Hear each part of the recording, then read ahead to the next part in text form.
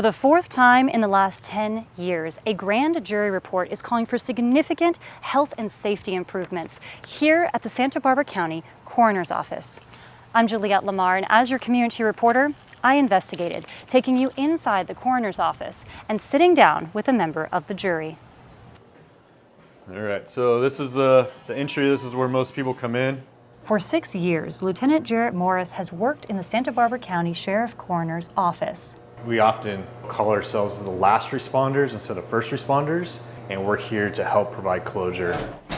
After a grand jury report raised several health and safety concerns, I wanted to talk to him and tour the building for myself. Yeah, so this was the light. They still got to finish it, but this is where the hole was. And mold. Really, we don't know yet if that actually was black mold.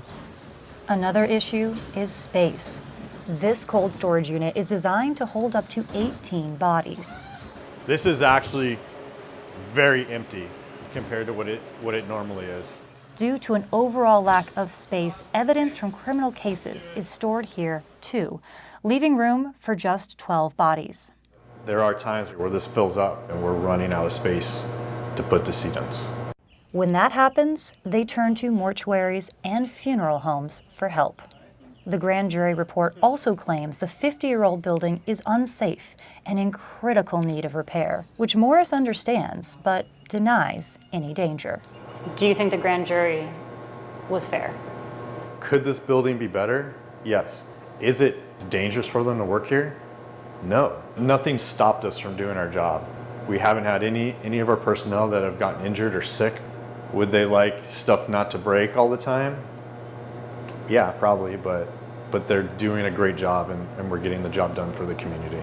This is the fourth time in 10 years a different grand jury has found problems with the coroner's office. So to get insight, I sat down with this year's grand jury foreperson, Eva Marcias. We're the eyes over the government, over the county government.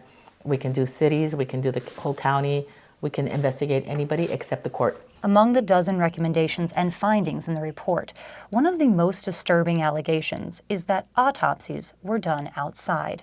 Morris says that's only the case in mass casualty events, like the 2019 Conception boat fire that killed 34 people, or in the rare case a body is severely decomposed.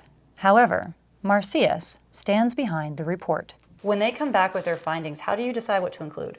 There's a format, and it's got to be facts. How do you fact check? There has to be at least two sources that verify what's going on or what was said. I looked through the past grand jury reports from 2013, 2015, and 2020.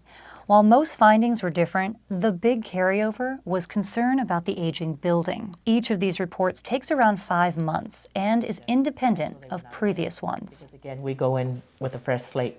The history, the notes, who they talked to, who was involved, everything's deleted. Sheriff Bill Brown responded to the report about a week ago, stating the office has made significant repairs to the roof, mold abatement, and is implementing a plan to replace the building by 2039. I asked Marcias what she thought. I think by law he's supposed to respond to you.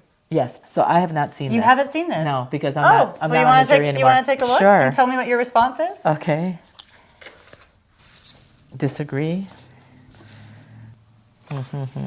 And yeah, they just keep putting Band-Aids on stuff. How do you feel reading this? Do you think that the grand jury is going to come back and have to do another report? I would be surprised if they did not. So that's a yes. It's important to point out the Sheriff's Office and the Board of Supervisors are not required to make any changes based on the report. Although the Sheriff and the grand jury do not agree on a number of issues, they're together on one. More space is desperately needed. I reached out to Sheriff Brown 5 times for an interview, along with the Board of Supervisors. Both declined. In Santa Barbara, Juliette Lamar, KSBY News.